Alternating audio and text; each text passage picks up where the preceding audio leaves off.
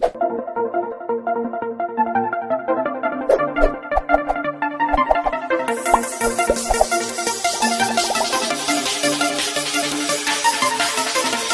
सभी का स्वागत करता हूं फिजिक्स ज्ञान मुकेश नायक चैनल पे। आज हम लोग बहुत ही बढ़िया चीज पढ़ने वाले बच्चों, जो कि क्विक रिवीजन, फास्ट रिवीजन है हमारा, इंटरफेरेंस एंड डिफ्रैक्शन।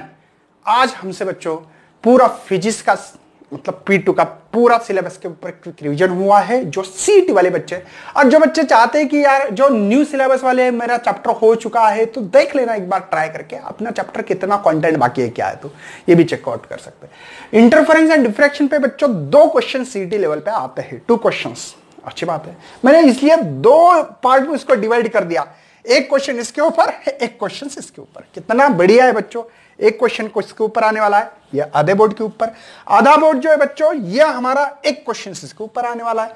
मतलब आपके मार्क फिक्स होंगे। आप देखना है बच्चा हम लोगों को कंडीशन फॉर ब्राइट बैंड, है ना। ये क्या सिंपल चीज है यार, सबको पता होता है कि twice N L lambda, even dark रहा तो ऑड मल्टीपल। मतलब बच्चों इंटरफेरेंस मतलब क्या है, 2 वेव का मिलना। इंटरफेरेंस मतलब क्या, 2 वेव का मिलना। अगर 2 वेव मिल गई तो ब्राइट हो सकता है या डार्क पॉइंट हो सकता है, वो डिपेंड होता है कंस्ट्रक्टिव इंटरफेरेंस, डिस्ट्रक्टिव इंटरफेरेंस आपको पता है ना। तो ब्राइट होता है, आपको पता होना चाहिए। बाद में डार्क ब्राइट। अपनी टॉर्च ना बच्चों ऐसे वॉल पे लेके जाओ, देखो ऐसे गोल गोल राउंड टायर होते हैं, यहां पे आपको डार्क दिखेगा, यहां पे ब्राइट होगा, यहां पे डार्क। देख लेना बच्चों ऐसे होता है कि नहीं। तो वही चीज है यार, बाकी कुछ नहीं। चलो रिजल्टेंट एम्पलीट्यूड क्या होता है, R is equal to the root of a1 square plus a2 square plus twice a1 a2 cos. मतलब बच्चों एम्पलीट्यूड कम, 2 वेव मिलने के बाद एम्पलीट्यूड मैक्सिमम कब होता है, मिनिमम कब होता है, ये आपको देखना पड़ेगा। इसका हम लोगों ने एक बात पूछी कि intensity directly proportional to the square of amplitude. मतलब इसकी इंटेंसिटी, ब्राइटनेस कितना ज्यादा है ये एम्पलीट्यूड डिसाइड करता है। एम्पलीट्यूड ज्यादा, स्क्वायर के फॉर्म में इंटेंसिटी ज्यादा। तो path difference between 2 waves around at a point is given. तो इसके लिए फार्मूला लिखा है मैंने, ठीक है। बैंडविड्थ के लिए बच्चों फार्मूला लिखा है, x is equal to lambda D divide by small. Capital D पता है ना बच्चों आपको, मतलब सोर्स और स्क्रीन के बीच में की दूरी होती है। आपके पास डायग्राम होगी तो देख लेना बच्चों। Small D 2 source, virtual source का बीच में का डिस्टेंस होता है, इसको ऐसे लिखते हैं, 2 वर्चुअल सोर्सेस होते हैं। और यहां पे तैयार होता है, आपको पता है ना बच्चों, यहां पे ब्राइट डार्क ब्राइट बैंड ऐसे तैयार होते हैं। तो distance between the nth bright banned from centre of interference pattern is given by. अगर आपका डिस्टेंस बिटवीन ब्राइट बैंड अगर चाहते हो तो ये फार्मूला है।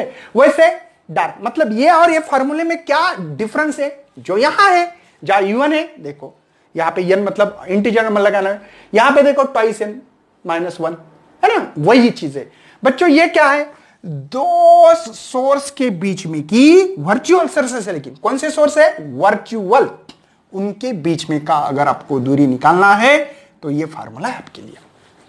समझे बच्चों, कोई टेंशन। चलो ये आपको लग रहा है कि फार्मूले ज्यादा नहीं बच्चों, मैंने इस पे बीच में आप लोगों को ये सेंटेंस जो लिखे ना इसलिए लग रहा है, एक्चुअल में ये एक ही लाइन में बैठते थे अगर मैंने इस फार्मूले को लिखता तो।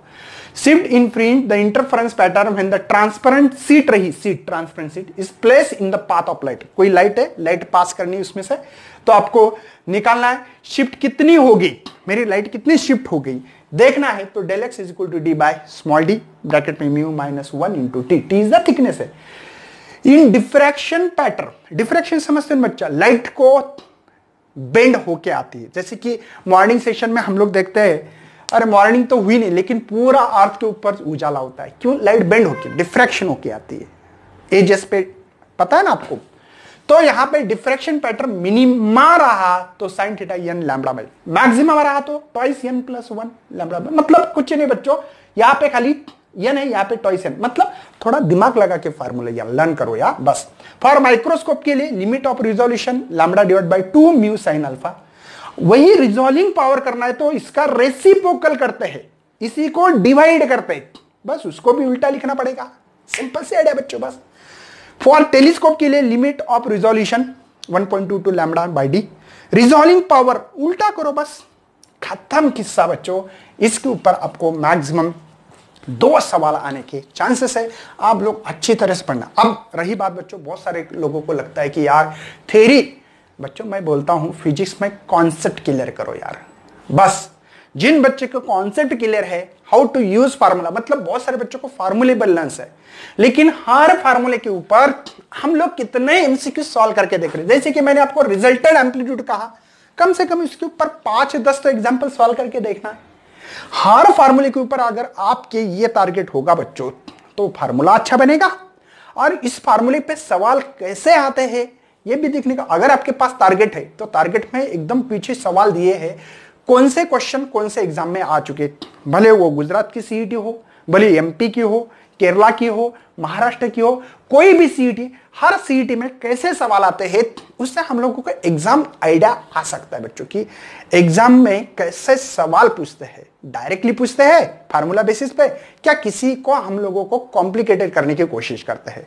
तो ये अगर प्रैक्टिस करोगे, मैं श्योर शॉट बोल रहा हूं बच्चों, आपके दो के दो क्वेश्चन 100% हल कर पाओगे। तो thanks for watching this video and best of for your study.